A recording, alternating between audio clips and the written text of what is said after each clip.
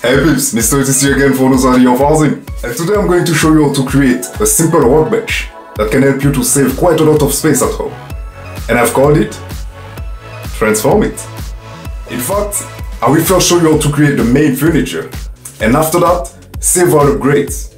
And believe me, you will find them very handy, especially if you don't have a lot of space at home. At the beginning, it's gonna be just a simple workbench, something that you can easily clap and store into a small workshop. But after that, we'll be changing everything into different furnitures that you can move around, you can use in the kitchen, in the bedroom, in different places. As you can see just right here. Alright, enough talking, let's make it happen.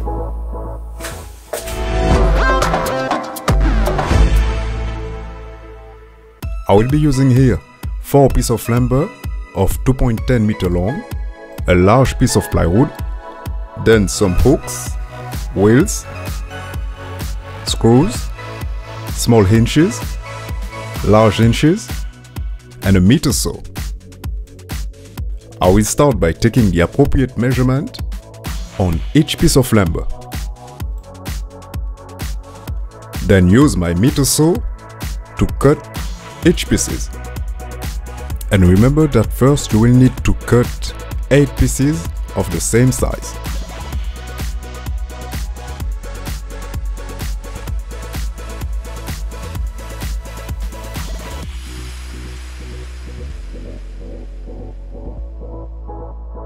Then now, time to create the first frame going on each side of the workbench.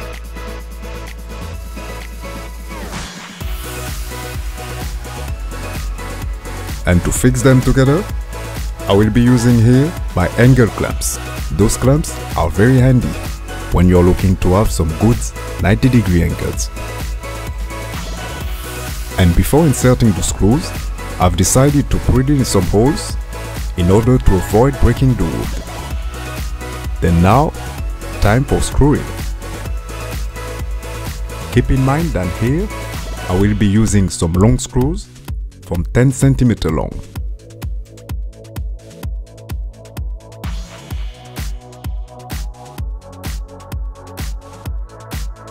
Then now that everything is clamped together and well screwed, time to remove the clamps.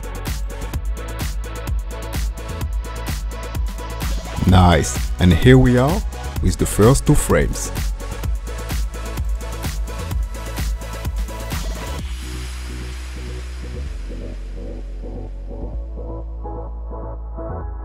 Then now, I'm gonna start taking the measurements to create the side support braces going on each side of the frames.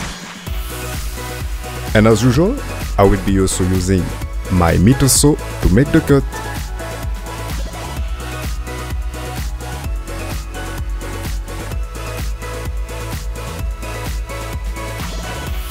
Now they are all ready and cleaned to be inserted. I will first advise you to insert the top one, then the bottom one, and screw them to the frame.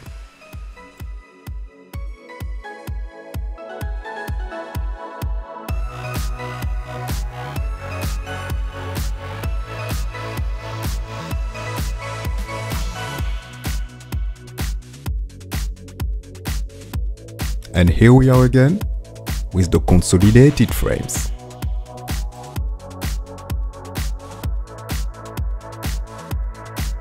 Then now, time to attach the wheels.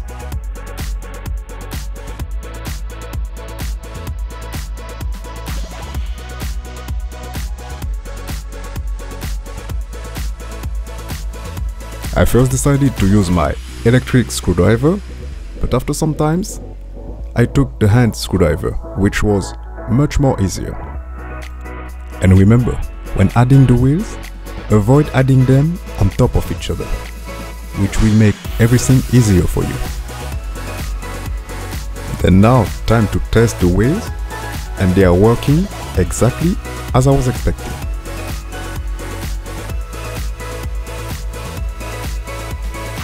Then now, we're gonna move to the fun part. we're going to take the measurements in order to create the extension arms. Those arms will be the one placed in the middle and which will allow the table/workbench to be extendable. And also note that you will only need one large piece of plywood to create all of them. Now I'm just tracing the lines in order to create the first 3, and then this time I will be using my plunge saw to make the cuts.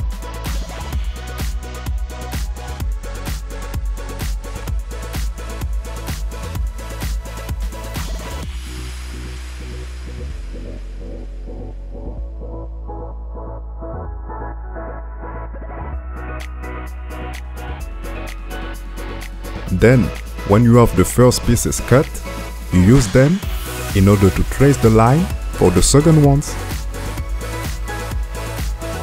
Now that we have all the pieces, time to take a look at them and make sure they are all the same measurements. Then, we will be placing each middle arms/boards in order to screw the hinges.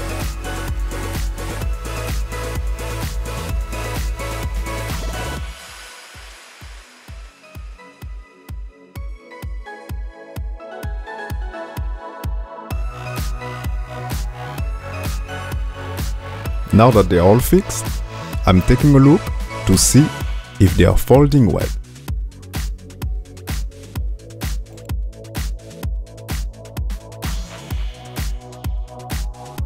Then I will advise you to also test them into the frames. And it looks like they're already fitting pretty well.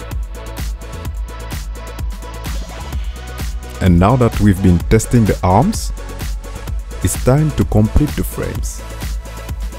And as you can see, I'm using here some templates that I've been cutting in order to insert the middle piece of lumber and to find the right placement. And I will also advise you to use exactly the same template to the other boards. And now it's time to screw them in place. As you can see here, I was quickly done with both sides. And those are the templates I was telling you about. Now that I've used them, I'm gonna remove those 3 hooks, then use the remaining slat to insert on each side of the frames. Those slats will be the one I will be using to attach the arms into each frames using the hinges.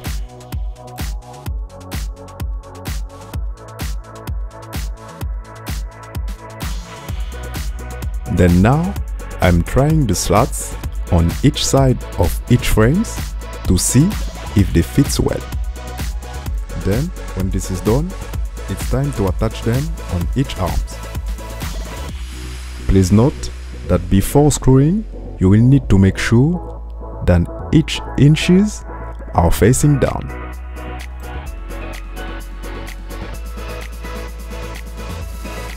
Before attaching them, I've decided to pre-drill some holes.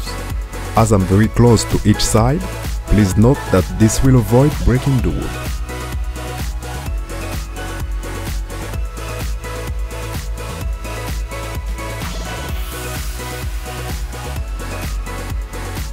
Now that the middle side is done, time to move to the top side.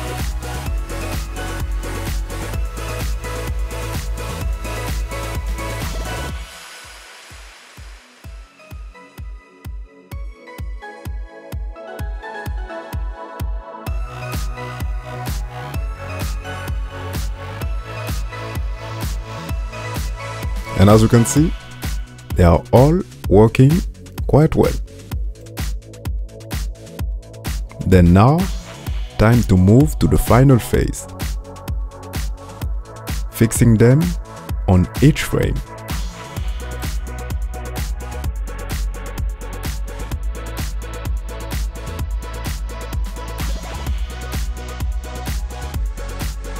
Then I'm testing the system to make sure everything is closing well, and it is.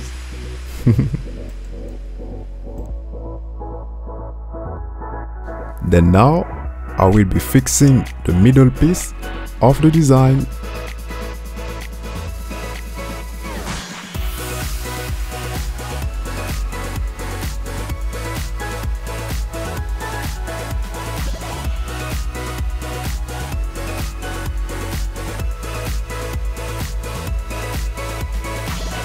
And to keep them closed, I will be using here some hooks that I will put on each side of the frames.